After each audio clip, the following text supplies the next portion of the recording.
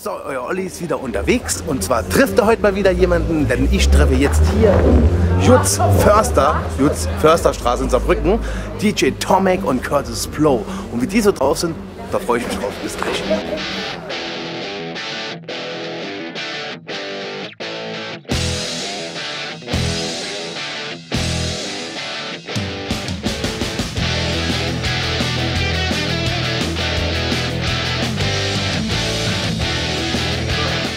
Ja, servus, ich bin jetzt wirklich hier bei DJ Tomekk und Kurtis Blow. Servus. Hey. Ich kann nur leider kein Servus. Servus. Ich kann nur leider kein Englisch, also bei ihm musst du mir übersetzen. Okay? Aber erstmal DJ Tomekk. Es ist in letzter Zeit ein bisschen ruhig geworden um dich. Finde ich sehr, sehr schade. Was machst du im Moment so? Wir haben zusammen auf Tour, sind wir gerade. Tour, Kurtis Blow, DJ Tomekk. Kurtis Blow ist ja, Dicker. Ja, ich laufe. Yes. Nochmal. Wir sind auf Tour, Kurtis Blow, DJ Tomekk, Kurtis Blow 40 Jahre Hip-Hop, DJ Tomekk 20 Jahre Hip-Hop. Es ist so eine Art Celebration, weil Kurtis Blow hat mich entdeckt damals in Berlin, 93 oder 92 entdeckt, 93 mit nach Amiland genommen, mich das erste Mal auf Tour mitgenommen, dort gezeigt, irgendwie Amerika, und wir feiern jetzt dieses Jahr 40-jähriges Kurtis Blow Jubiläum, 20 Jahre DJ Tomekk, wir sind unterwegs, sind auf Tour.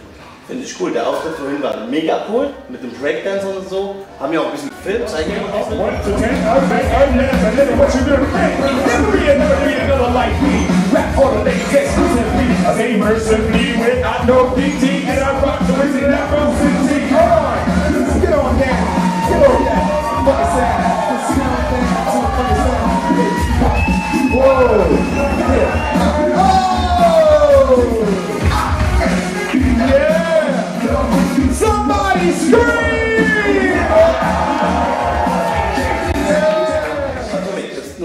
Was war denn bisher so der größte Star, den du bisher getroffen hast? Weil du bist ja wirklich Kurtis Blow, klar. Kurtis Blow ist der allerbeste.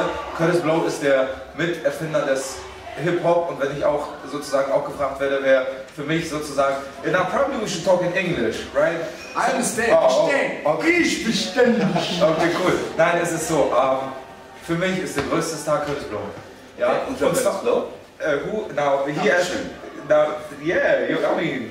You are the co-founder of hip hop. You know, the papa, yeah. Oh yeah, cause who is for you the biggest star? Well, there are about 10 guys that could easily claim to be, the pioneer or part of the pioneering element of hip hop, like Kool Herc and Bambaataa, Flash, DJ Hollywood, Lovebug Starsky, Eddie Chiba, Cold Crush Brothers, Fantastic Five, Furious, Fearless 4, Crash Crew, Treacherous 3, cats like that. They all were around during that time, in the early 70s, in the mid 70s, and doing hip hop back then. Okay. Tomekk, was war denn bisher so das Peinlichste, was du in deiner Karriere erlebt hast? Das Peinlichste, was ich in meiner Karriere erlebt habe, das kann man nicht so sagen. Als Künstler kannst du dich irgendwie darauf einstellen, dass alles sozusagen, du bist ja so showmäßig irgendwie unterwegs, da muss man einfach auch nicht so peinlich und so, muss man nicht so, keine Ahnung, ich sage zum Beispiel, war ich in Sibirien einmal, und da hat der mit dem MC Chupa Down, der konnte da leider nicht, ist krank geworden. Und dann kam der Bürgermeister von der Stadt, hat mir gemeint, ja, wo ist denn dein MC? Da meine ich, ja gut, der kann gerade nicht und so weiter und so fort. Und dann hat der Bürgermeister von Novosibirsk zum Beispiel mich da so angefangen, mit mir Wodka zu trinken.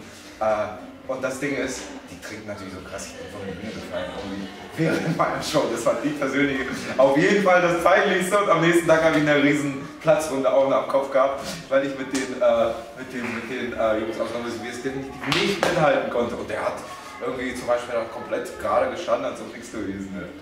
Cool. Kurtis Blow? Was war der Film ja Musik? Yeah. Ja, What was the strangest or the most, what is peinlich auf Englisch? You know what peinlich is? Embarrassing thing that you saw during your career. Wow, most embarrassing thing, wow. Well, it had to be this one time when I was in Pompano Beach, Florida, small town. On a Monday night, I had 4,000 kids in the gym and 3,000 kids outside. Packed show. It was me and Davey DMX was my DJ during that time, and Russell Simmons was the road manager. So I'm on stage, I'm singing the breaks, and here comes a guy on stage, and he grabs my chain. So I punch him in the face. During the show. During the show. These are the breaks! Like the Klitschko. And I push him off Curtis stage. Klitschko. I'll push him off stage, so he comes back again and grabs my chain again and pulls me off the stage into the crowd, and all of his friends and his crew started beating us. All these people, boom, boom, boom. Here comes Davey D. He jumps like Superman. Boom, jumps on the whole crowd, and we're out there fighting. So you know how in the cartoons it's a big fight, so you go down and crawl under the people. That's what I did. I crawled under the crowd. I came up on the other side, and I grabbed Davey D, and we left. We got out of there. The whole crowd was chasing us, trying to kill us at the hotel. So we went from Florida to New York by car, fast, Straight on the show. Yeah. Noch ein vorletztes Ding. Du hast ja wirklich coole Singles rausgebracht, Tomekk. Also ich kenne sie ja alle gar, das war so meine Zeit, muss ich dazu sagen. Was war denn für dich so der größte Hit selber, wo du richtig sagst, da bin ich richtig stolz drauf, dass das in den Charts war? Der größte Hit, das kann man gar nicht so sagen. So, wenn man so irgendwie Stücke macht und die erfolgreich sind, dann freue ich mich, wenn die Leute da Bock drauf haben. Dann freue ich mich, weißt du, das ist, jede Platte ist irgendwie ein Teil von mir selber. Also ich könnte jetzt nicht sagen, das ist irgendwie meine Lieblingsplatte. Meine persönliche Lieblingsplatte ist Ich liebe Hip-Hop. Okay. Ich hätte gedacht, mit Sandra Nachricht zusammen. Das ist so mein... Live ist auch... Finde ich mega. Ja, danke. Mehr Hip-Hop und Rock zusammen, das passt. Meine Meinung. Das war richtig geil. Dankeschön. Und bei Kurtis Flow? What would be your favorite record of the records that you did? Oh, the first one, Christmas rap. Christmas rap? Yeah. Okay. That's the first one. It's the one that's gonna live forever. I play it every year, like Nat King Cole. And I just want to say thank you to all the radio stations around the world to have made this song a classic. They play it every Christmas. And I love you for this. Ich liebe euch. Peace.